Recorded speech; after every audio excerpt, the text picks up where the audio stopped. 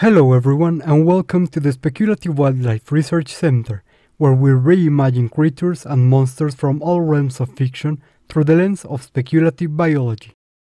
Today we will be going back to our world of dragons, taking a look at the first modern clade of these amazing groups, the drakes. Drakes are usually defined as being four-legged, non-winged dragons, and that description will essentially be translated one-to-one for our video. As some of the most ancient examples of creatures modernly called dragons, they will work great for beginning this series proper, giving us a look at creatures more similar to those of our own world before we dive fully into the kind of legendary monsters we might be more familiar with. For now, let's take a look at the drakes exemplified through the biology of a specific legendary dragon and see what these creatures would be like as real living animals, in a world where dragons evolved alongside mankind. Also, if there is any other species of drake you would like to see in the show, please mention it in the comments below. I would gladly return and do a shorter episode on another drake to further deepen our understanding of the clade. If you haven't watched the first video, in which I introduced the first ancestors of dragons and the setting we will be working on, I'd recommend you see it to get better context on the biology and evolution of these creatures as we go forward. Also, if you are enjoying this series so far, please consider supporting the channel on Ko-fi, link available in the video's description. Now, without further ado, let's get started.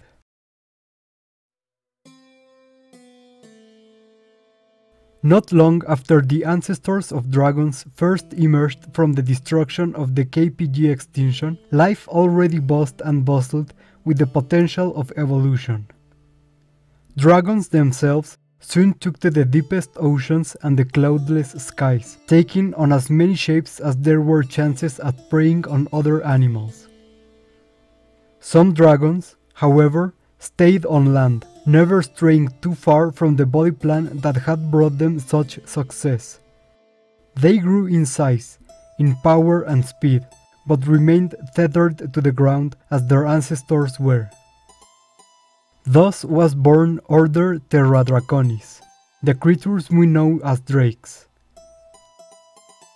The fossils of some of the oldest species of drake show these creatures first appeared around the Middle East, before expanding north towards Europe and west towards India. Nowadays, drakes are still confined to Eurasia, mostly around tropical and temperate areas, but after the Ice Age, some drake species adapted to life as far north as the Scandinavian peninsula and as high as the Alps. Their expansion, however, is limited wherever they find too much competition or even predation from creatures such as worms and flying dragons.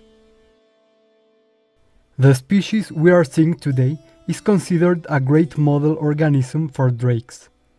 The predator scientifically denominated as Rubervenator ferox, but named by the ancient Mesopotamians as Mushusu. These creatures inhabit the territory of modern-day Iraq and surrounding countries, remaining quite close to the place drakes first evolved. While drakes are the modern dragon clade morphologically closest to their ancestors, animals such as Mushusu clearly display the diagnostic characteristics of the order. They are four-legged, terrestrial carnivores adapted to chasing down prey. Their head is proportionally bigger and more massive than that of their ancestors, adorned with a frontal crest that helps them dissipate heat and small, blunt, bony growths near the back of its lower jaw, involved in sexual selection along with distinctive seasonal coloration of the throat. They tend to have a furry coat, evolved from the feathers of their ancestors, that protects them from outside weather conditions, but its density and extension varies a lot between genera. While it's usually pretty dense in species adapted to colder climates, such as the tatzelworm or the fafnir, or in species from wetlands or marshes, such as the European belue or the giaolong. In species from dry places, like the mushusu, this coat is notably light, better adapted to its environment. This layer of fur is quite short in the drake's underside, allowing it to lose heat more efficiently, but fur will be denser on its back and neck, protecting it from direct sunlight.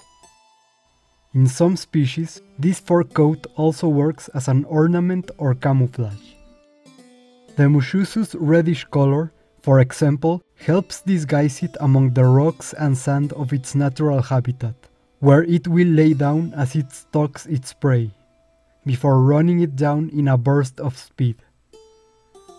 This creature, like most drakes, has a flexible spine, long legs, and a tail that acts as a counterweight, helping it achieve great speeds and fast turning while it hunts, and a fast movement from its long neck seals its prey's fate. As all drakes, the mushusu catches prey using its head, trapping prey with a strong bite.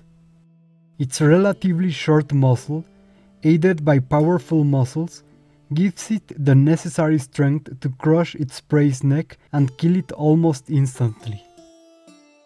Afterwards, it will use its sharp claws to tear its prey apart before ripping huge chunks of flesh with its mouth. Being the biggest land predators in their environments, drakes are capable of feeding on almost anything they find, but their particular hunting style veers them towards specific types of prey.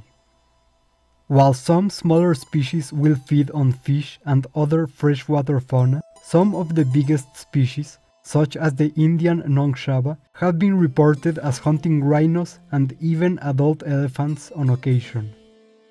The mushusu will mostly feed on camels, goats, gazelles, and deer, not being adverse to carrion should it cross its path.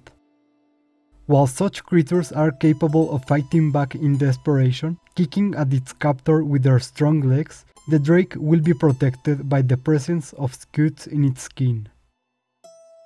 As tends to happen with big predators such as these, drakes have often found themselves clashing with other apex predators.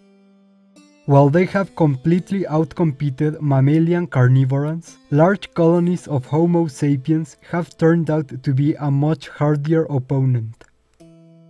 Indeed, some of the most ancient tales of human civilizations already tell of the vicious attacks by these predators, and even nowadays, human populations are accosted by drakes. While lone humans may fall prey to the mushusu every once in a while, it is much more common for them to hunt creatures that already resemble their natural prey, such as sheep and cattle. As such, species of drake that live near human settlements have had their numbers reduced by poaching and revenge killings in response to the death of humans and their livestock. In particular cases, certain species of drake, and of dragons in general, have been subject to systematic exterminations, leaving them critically endangered. Nowadays, with a better understanding of their importance to the ecosystem, population recovery programs and natural reserves have allowed dragons to recover. However, human and dragon populations still clash around rural areas, where it is harder to stop dragons from hunting humans and to stop humans from killing dragons. In contrast, despite the reality of their uneasy coexistence with humans, dragons have often been recognized as strong, majestic beings.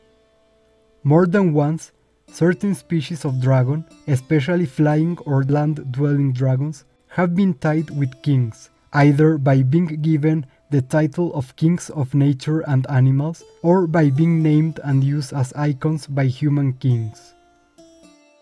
In modern times, dragons still adorn flags and banners, notably being among the only extant animals depicted alongside legendary and fantastic creatures, such as phoenixes or leopards.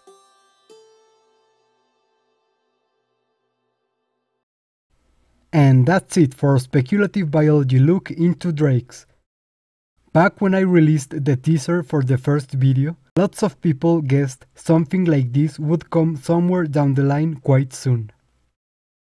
When I was first thinking about how to organize dragons into their own evolutionary tree, drakes, with their four-limbed, wingless body, logically leapt forward as the best choice for the most basal dragon, the one closest to the ancestor of them all.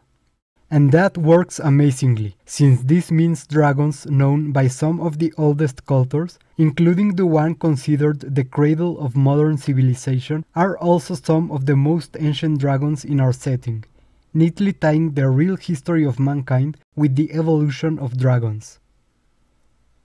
Something I leaned on for this video is that creatures such as these would quite naturally take a place in their ecosystem very close to that of big felines, outright replacing them as apex predators. Thinking about drakes as that type of predator allowed me to visualize very clearly how such creatures would move and live in their own world, and then to accommodate all creatures that could be classified as drakes in this order. Now, next time we come back to this series, we will begin going weirder in terms of anatomy, as we explore what other shapes will clade Draconidae take in the future. If you have any ideas for dragons that could show up in this series, or any creatures you would like me to give the speculative biology treatment in the show, please sound off in the comments below. Thank you all for watching, and see you next time on the Speculative Wildlife Research Center.